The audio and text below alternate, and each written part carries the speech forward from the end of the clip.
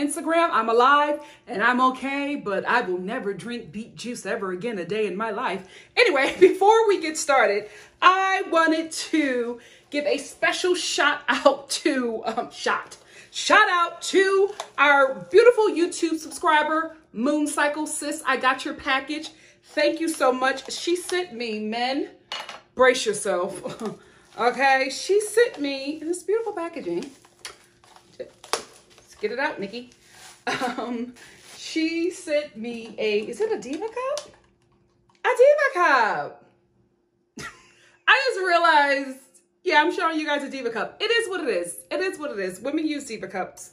Not all women, but some women do. Moon Cycle, thank you. She makes, what do you make? What did you tell me that you make? She makes healthy, like at home apothecary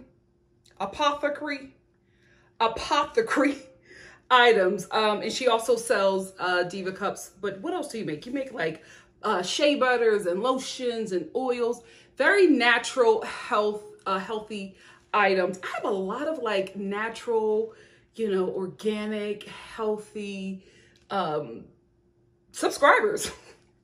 Maybe I need to follow your lead. Anyway, thank you so much, Moon Cycle, for sending this to me. I really, really appreciate it. I can't wait to try it. Listen, I've tried Diva cups before. It's a little bit of a process. So hopefully this works great for me. That was not an ad, but I always love to shout you guys out when you send me things. I know you don't expect me to share it with everybody, but I'm always so thankful that you would, you know, think of me to send me something, and also so blessed to have such creative people wanting to be subscribed to, who are subscribed to NikkiStar TV. I really do appreciate it. So shout out to you, Moon Cycle, and much success in your business. I will link her business down in the description box below. Without further ado, let's get into the mess of this show. Lord, Paige.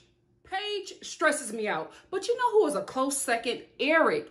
Eric, I don't think he realizes that Virginia is not one of his children, or that he speaks to her as if he's her father and treats her like a child. I think everybody else sees that but Eric, because in this episode, all of the couples meet with their like family and friends now that they're moved in to the home that they will be sharing for the next 5 weeks of this process. And we get to see Eric meet with his friend, who, I'm telling you guys, when I was watching this episode, I was like, yep, that's what I said.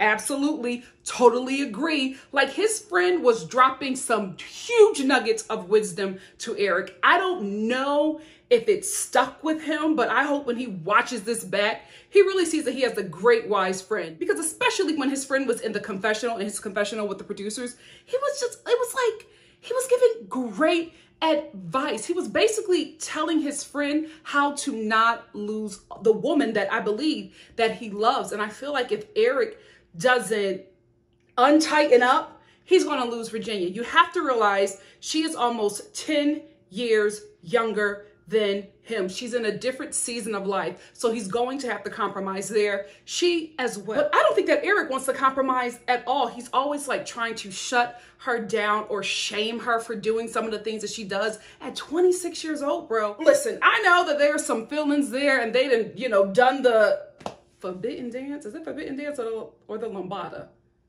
One or the other, they did it, okay? And so now there's some kind of physical connection there to match the kind of awkward spiritual connection that they have, right? Or emotional connection that they have, right? But I don't know if it's enough to keep these two together. If anything, I see Virginia leaving because I just don't see Eric wanting to compromise enough. I know the Eric Hyde is going to come for me. It is what it is. I said what I said. Let's go. I'm playing. I love y'all. Unless you're a part of the Chris Hyde. If you're a part of the Chris Hyde, you don't belong here. You don't belong here. Give me a thumbs down and go. I know that's the people that's disliking my videos, the Chris Hyde, or just Chris alone, because it's always one dislike. So I'm thinking it is Chris. Anyway, hey, Chris, give me a dislike and go on, because I'm going to read you in the end. If you want to stay, stay. But if not, give me my dislike and go on. It doesn't matter, a dislike or a like. It still tells YouTube that people are watching. Ha! Gotcha! I will say this, though. I was cracking up watching Eric's friend listen to him talk about his relationship with Virginia, because Eric's friend did not agree with anything that he was saying. He was sitting there listening to Eric talk about Virginia, and he was like this the whole time.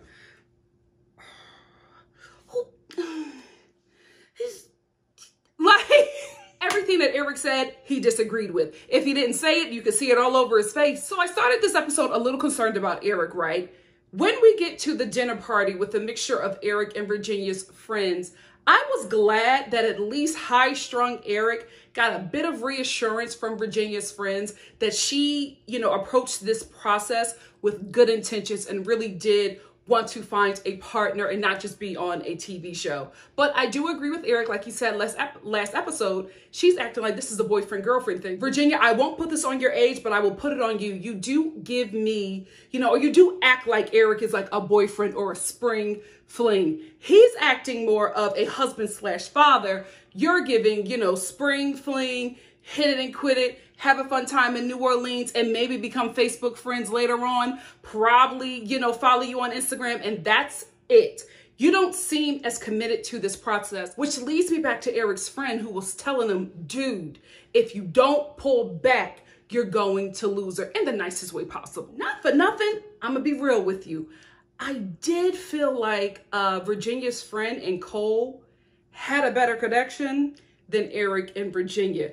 Eric, watch him, because it's always the ones we tell y'all not to worry about that you should worry about. Vincent and Brianna. This is literally my Disney couple. This is my Disney princess and prince couple. I'm gonna be real with you. I'm a bit biased to them because I love this couple. I really feel like they're the real deal. I really feel like they're soulmates. They, like I said last week, they give me high school sweethearts. I just feel like this is the real deal, and I am so enamored with this process because it worked so well for them, and it's terrible for Chris and Paige. It's such two very different ends of the spectrum with these couples, and I am just rooting, cheering, praying for Brianna and Vincent because I love this couple and I want them to work. I think they're the real deal. I think they're the real deal. Anyway, in this episode, they are able to get over their issues. They're able to come back to each other and talk. Vincent only made it to the parking lot before he turned around. I hope and pray that a producer did not convince him to come back, that he actually wanted to come back and work things out with Brianna. But he came back. They were able to discuss it. Brianna apologized. Vincent expressed a bit more about why he didn't like the things that she said and she did. And they were able to, move past that, but learn from that moment and move forward together in a better direction. And I am just praying, because they'll have more dust ups, right? This is very early in the relationship. They were strangers 2 weeks ago. So this is very, very early in their process.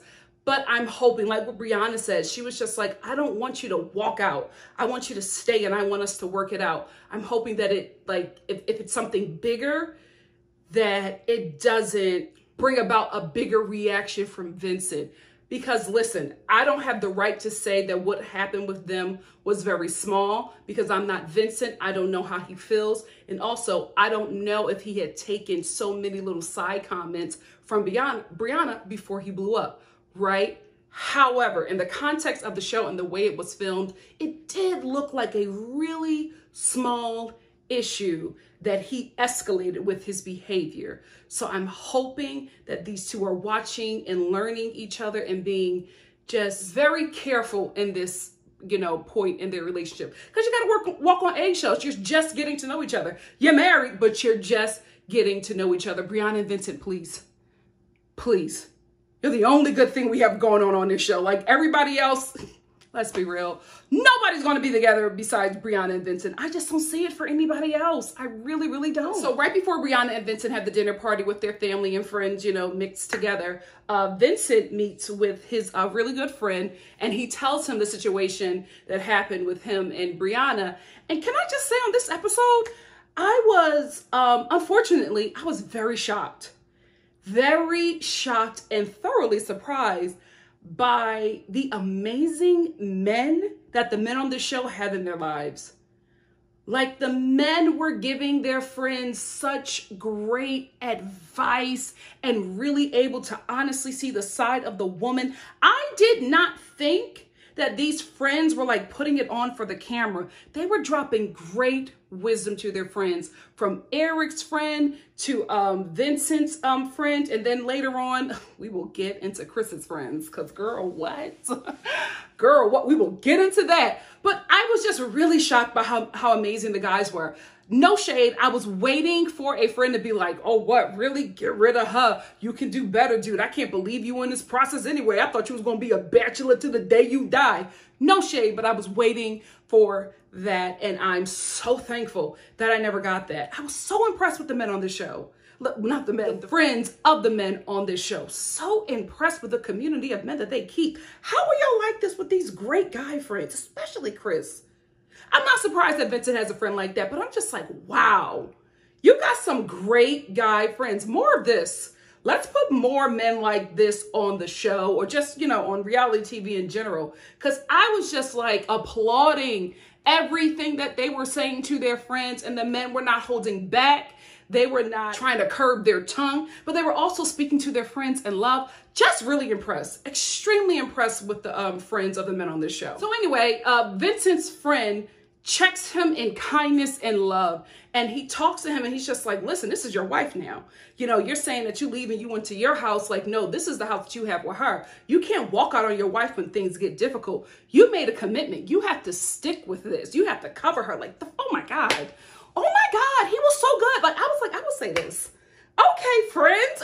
Okay. So after that, Vincent gets some encouragement and clarity and, you know, a better direction on how he's going to move forward in his relationship from, you know, the words of wisdom that he received from his friend. So then he takes that energy and takes it to the dinner party that he has with Brianna and their friends and family. I thought it was really cute that Brianna was a little nervous and like, you know, not quite herself, but like a better version of herself, and like really, you know, walking on eggshells in the sweetest way, because she really wanted Vincent's mother to accept her. And at the end, when she said, so glad you're a part of my family, I love them. This dinner party was great. I love how everybody just blended so well together. I loved how when they were playing this game, he was rubbing her leg, she was grabbing his inner thigh. I want to be invited to the baby shower. They have to work. Lifetime, I don't care what you do, you got to invest in this couple, because they have to work. We are all invested in this love story. It has to work. This is our, what is it, Lauren and Cameron? This is our Married at Blind Sight? Blind Love? Blind Date? Oh my God, it was my favorite show. Blind? Love is Blind, child. Brianna and Vincent, Lauren and Cameron, they have to work. They have to work. Haley and Jacob. Haley, I want you to get free. I want you out of this situation. You're not happy, right? And although I feel so bad for Jacob, because I know that he really wants this to work, I'm not necessarily sure that he wants it to work with Haley. I think he's just ready to be a wife and a dad. And I think he wants to make it work with her, since he has somebody who is currently filling the position of wife and possibly a future mom. But Haley is not happy. And I don't know if she's staying in the process because of the show, or producers are convincing her to do it, or if there's some like monetary benefit from her staying in this relationship. I don't know what it is, but I want you to be free, sis. You're not happy. And I mean, it doesn't take an expert to see that you are not invested in this experiment, this marriage, whatever it may be. And y'all told me to watch this freaking show, right? Y'all told me, oh, experts and pastors and matchmakers, they all, you know, do their research for months and they put these couples together and they know so much. They're so wise. Poppycock. They don't know what the hell they're doing, because who was that pastor dude that met with Haley and Jacob? Her body language alone, bro, you could tell that she did not want to be here.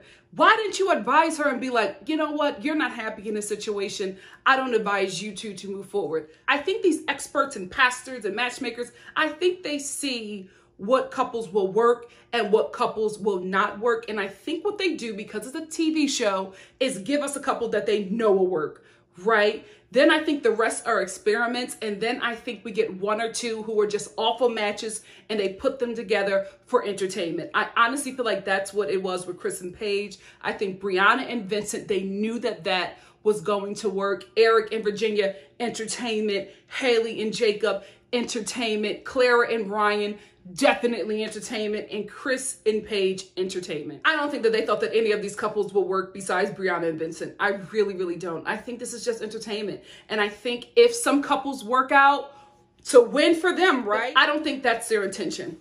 That's show business. And let's get to their dinner party. Again, her body language, she's uncomfortable. She's sitting on the couch, stiff, making eyes whenever he comes over. Her friends are, being polite, but they're obviously seeing that their homegirl is not okay with the situation. I want you out of this. But then, Haley, you also have to say something too, because you're still there. You're still telling this man you want to work it out, probably still having sex with him and confusing the situation. So yes, I do think that the show puts you in a situation for entertainment, but you're grown. You don't have to go with the process, and they are not forcing you to sleep with this man.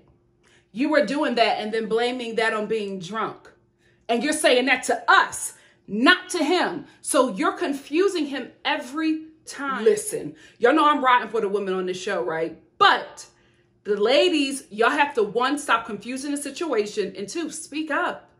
If you're not happy, if you want something else, if you want to be removed from the process, say that. Stop staying in situations that does not benefit you or does not make you happy, and then doing one thing with your partner and saying a different thing to us in the confessional. I'm confused, Haley, so I know Jacob is confused. Clara and Ryan. Ryan, please have sex with Clara. I don't know, to be quite honest with you, not trying to be crass or anything. I don't know if you're like, I don't want to do the motion, but are you like fondling her vagina? What are you doing to her? Because she keeps on saying, I'm sexually frustrated, but he is taking care of me in other places. We are doing everything but. What the hell is everything but? Because, Ryan is a church boy. A lot of them, no shade, do butt stuff to like stay out of the vagina. Because, it's a blood covenant and that's sacred and all that stuff. So I don't know, like, girl, are you getting anal? Is he playing with the clitoris? Is he munching you? Like, what is happening? Because you keep on saying we're doing everything but. So are y'all doing everything but, or are y'all grinding on each other? Because I don't know what it is. You're confusing you. I don't know if y'all confused, but she's confusing me because she's like, I'm sexually frustrated. So are you penally frustrated, or is the foreplay that you're doing setting you up to a point where you can never fully get to where you need to get? You need the rest of it. Am I making sense without saying? Because I'm real confused, sis. I'm real, like, what's going on? You're sexually frustrated, but then you say to us in the confessional, we're doing stuff, but I'm sexually frustrated. So what are y'all doing? Y'all playing Uno? Y'all grinding on each other? Y'all making out? Or is he giving you a hickey? Ryan gives me a hickey kind of guy. Like, is that what is it? You got to give us details. And here is why. You're telling us something without telling us something. We need clarity. So Clara and Ryan are having their dinner party with their family and friends.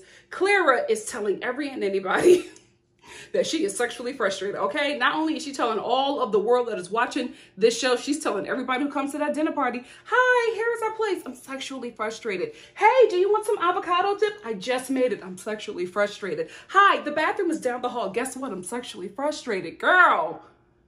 And I think, woman to woman, I know what you're doing. You're telling everybody so that they can get back to him. So that he could be like, oh my goodness, I had no idea you were sexually frustrated. Let's, do some vaginal stuff. I don't know. But like she really is. So she's telling every and anybody who would listen. So Ryan, I know that you told her you didn't want your business out there on the street. But baby, not only is it on Front Street, it's in the neighborhood, it's in the city, it's in the state, it is in the continent. She is telling all of your tea. You better do more than fondle her, because I feel like if you don't put out, Clara gonna go off the deep end. She gives me, and there's nothing wrong with that, but I think that Clara is the kind of person who needs that physical affection right off the bat, right? That's something that she needs to make herself feel wanted and desired by her partner. Ryan is the opposite of that. He moves very slow, and he becomes intimate when he knows for sure. He needs all of that other, that emotional, that spiritual, all of that building up to that. Then the physical thing is the last for him, but the physical thing is the first for Clara. Here again is where I say, again, this is entertainment, right? Because you don't need to put me in a relationship to challenge me. Who are you? You ain't God. You need to find me the right match, somebody who will work for me and fill up my love tank and meet me where I'm at, and I can do the same for them. But when you're on the TV show and you have this really straight edge guy who is, very spiritual and by the book on a lot of things and takes his time, you put him with this tornado, in a good way, Clara, tornado of a woman who cannot be tamed, who moves fast right off the bat. What do? You get conflict.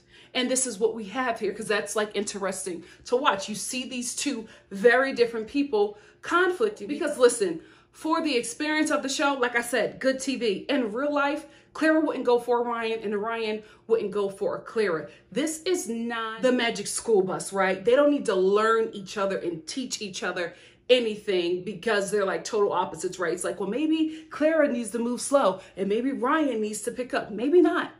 Maybe it's okay with them being the way they are, and maybe they should be with people who accept them just the way they are. Because these two not going to make it.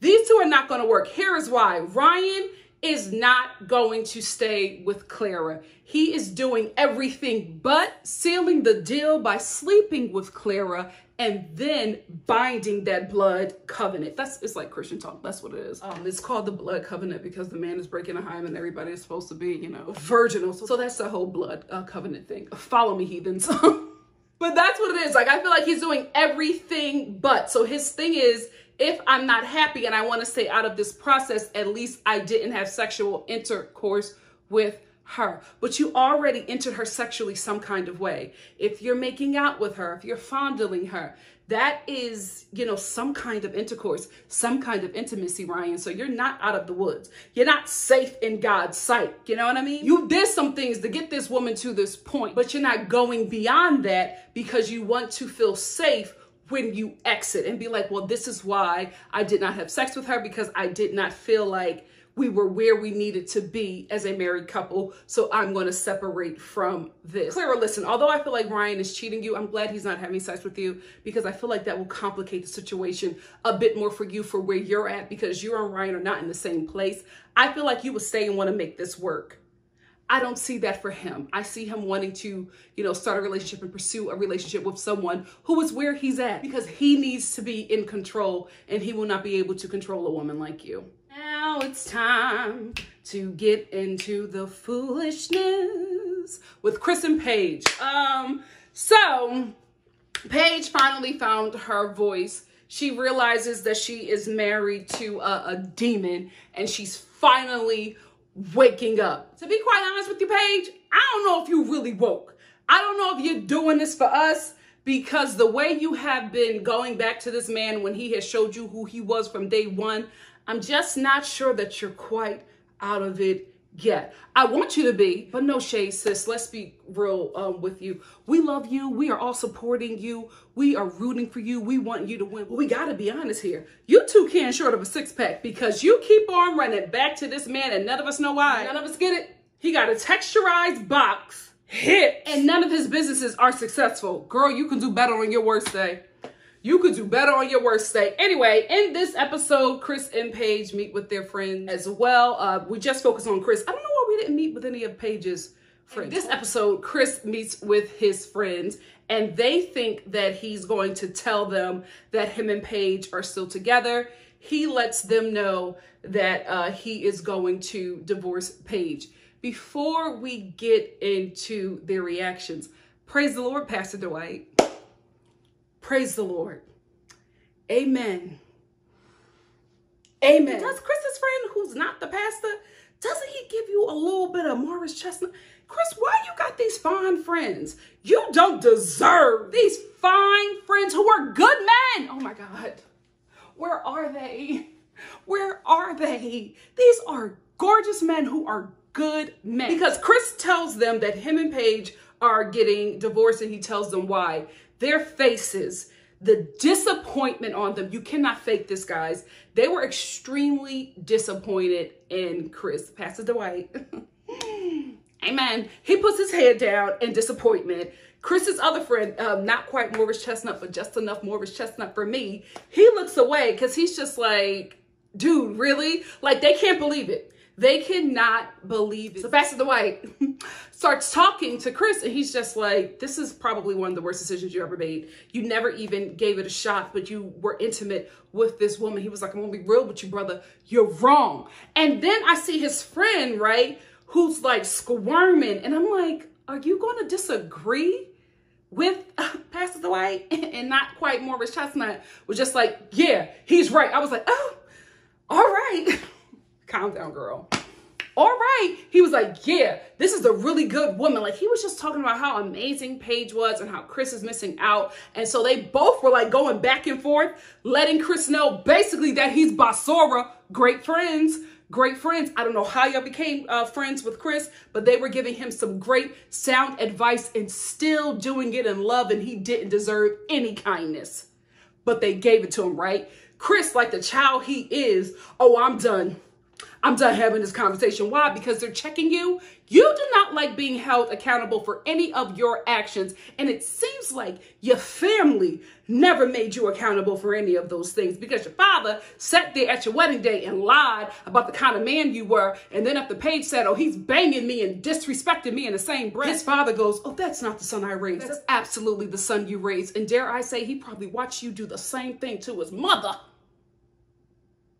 This is learned behavior. This is learned behavior. Or there is something in his environment that he has seen that has crafted him to be the man that he is. But it's something in that home. It is something in that home. And they're acting like they're the freaking Obamas. No, y'all done did something. Or this man has seen some things go down in that home. And you have either tried to not acknowledge it, or try to, you know, throw God in it to try to manipulate the situation to make him believe that that is okay. And now he's doing this as a grown man, and y'all getting on TV saying, oh, that's not my son. That's not the son that I raised. And then who is it? Who is it? Let's get ear to hear. Who is it? Hey, Pastor Dwight. What church is he? Does he have a church online, or is he like preaching local? It's Pastor Dwight. He's probably married. Don't no man that look like that and is a pastor is single. Yeah, he married. Paige, listen. The ship has sailed with Pastor Dwight. You know what? The pastors today are getting, you know what? I'm not even going to speak that. Nikki, do better. Do better. I'm checking myself in this moment. I'm checking myself. Amen. Hallelujah. I pray for that marriage right now in the mighty and the matchless name of Jesus. But if he has a twin brother, Lord, send him my way. Anyway, Paige, not quite Morris Chestnut, Chris's friend, he was bigging you up. The way he was talking about you, I was just like, are you single, sir? Because if not, me and Paige are looking, okay? Me and Paige are available, but Paige, I like you, and I'll let you have a go with him first to see if y'all work. If not, excuse me. Anyway, the way he was talking about Paige, I was just like, you know what? This seems like this may work, Paige. This may work, because he was just really speaking amazing. I think he called her a gem of a woman. Girl, slide in his DMs. Who cares about Chris? He didn't care about you. Go after what you want. And that man seems like he wants you. Bring him on Married at First Sight. Why not? So Chris, the demon, after he meets with his gorgeous friends who try to hold him accountable, he decides to call Paige and say, hey, I want you to meet with the mother of my child. What? And Paige is like, oh yeah, let me think about it. And then later agrees to meet with him. What? Why would you do that? Why would you even give him that camera time? Because this is what Chris wants. He wants attention, which is why he did this show. He did not do this show so that he could find a partner or a wife. He did this show because he wants to be a reality TV star. He wants the attention. I don't think he intended on it going this bad for him. I think he knew that he was going to come on this show and make a name for himself. And boy, did he make a name for himself. So anyway, Chris, Paige, and the baby mother, they all sit down to meet. At first, I was a little bothered by the baby mom, right? Or Chris's ex, who was I just, that bothered me, right? Because I was like, sweetie, you ain't no prize. You are not no prize. So I don't know why you're laughing, acting like you're so much better. Like, it was bothering me. But later I realized that she was just uncomfortable because Chris had told her one thing. And then she finds out that it's a totally different story with Paige. I realized why Paige agreed to meet with Chris and the ex, because Paige was ready to burn it all down, right? Chris thought that Paige was in the same space that she was at when they were in the driveway. And after he said that, I'm afraid of falling in love with you. And he was like, so, you know, I guess I'll get my bags and leave. And Paige was like, all right, bye. So I think he thought that she was still there, right? But I think since they've had some time, she thought about some things, probably talked to some girlfriends, her mom, you know, some people that she respects and loves her and gave her some sound advice and being away from the situation. She probably had some time to just dwell on everything, and she realized that she was done wrong. So I think she agreed to meet with him because she wanted to burn it all down in the sweetest way, because that is who Paige is. Because when she sits down with them, she's so kind, complimenting her, you know, complimenting the both of them. When they walk in, she's like, oh, you guys look so jazzy. And I'm like, why are you telling him that he looks jazzy? And why are you not throwing grits on him? Throw hot grits on him. If you don't have no grits, do you have a taser? Like, girl, what are you doing? She was just being too kind for me. Anyway, so Chris is not talking. He's leaning back. He's sitting watching his women like he the man. And Paige and the ex start talking, right? So when they start comparing notes, the ex realizes that Chris has just been lying to her the whole time, right? Because she was just like, I didn't even know he was married until I contacted him and let him know that I was pregnant. And then she was just like, I want you to be very clear. I want you to understand this right now. I'm not trying to get back with Chris. Like, there's nothing there. Like, we are not getting back together. So then Paige was just like, oh, really? Because that's what he told me. And the ex was like, oh, really? And then Paige was just like, I couldn't believe that he could do something like that to me when I also thought that I was probably pregnant. And the ex was like, oh, really? And Paige was like, really? And Chris was like, I really love the fact that this did not go the way that he wanted it to go. Because he thought that he was going to sit on camera looking like the man while his women fight over him. And his women that he thought that he had, actually linked up and got him together. I loved it. I loved it. I wanted Paige to be a little bit more, you know, gutter, but that's just not who she is. Paige is a good person. And not saying that you're, you know, not a good person if you're gutter, because I'm gutter. I'm a good person. But she just did not want it to go that way. She wanted it to go her own way. And I'm really proud of her. I do think that there's a shot that she will get back with Chris, because from what we've seen on this show, that's all I can go off of Paige. This new Paige, we never met her, right? We're meeting her right now, and I don't have much to go off of. So I do think that you probably might get back with him. Who knows?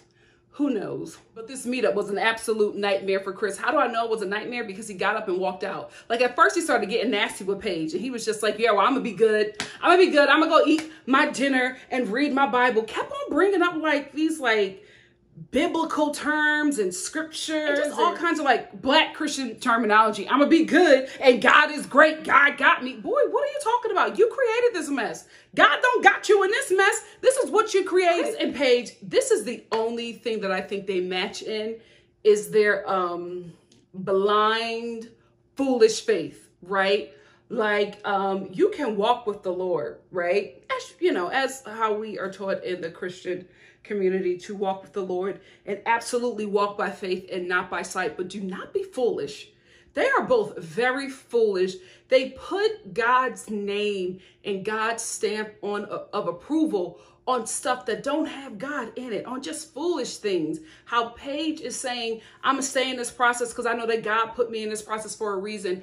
No, Paige, these vultures in reality TV took somebody very vulnerable who wanted to be married and used her faith to manipulate her, to get her on this show, to be a whole fool for a man that they knew was going to mistreat her. I know they say that this is not who Chris was when they were interviewing him, but I just cannot believe that he hid this person the whole time. Y'all saw some things. and y'all still continue to pursue him and cast him on the show because you knew that he was grimy and slimy and that he would get the show trending, which he's actually doing. Anyway, the ladies link up and they drag Chris together. Chris is upset, so he gets up and leaves and stops filming. And the ex is like, Chris, are you serious? Okay, whatever. Anyway, so her and Paige keep on talking. They leave on a nice note. They compliment each other. They say that they're beautiful. They, defended each other from Chris and his ways. And it just didn't work out the way that he wanted. And I'm glad. I'm absolutely glad. One for Paige. One for Paige. Girl, it's been a long time coming, but I'm proud. I'm very, very proud. And I think next week he's going to try to get you back. And it seems like you walk off. I hope you stay walking off. I hope you don't come back to that foolish situation. Before I close out, Chris, how in the hell did you get this caliber of women?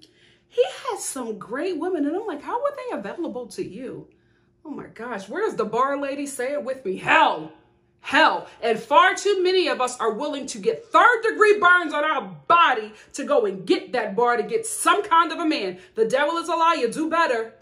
Do better. Anyway, that's it for me. That's all I wanted to talk about. If you like what you see here, please like, comment, subscribe, and share. Also, if you want to chat about what I talked about in this review in the comments section below, get on down there, tag your girl, and let's have a good old conversation about this messy show called Married at First Sight. Thank you for all of your support. And once again, please like, comment, subscribe, and share. And I will see you in another video for something else. Just know it'll be funny. Love ya.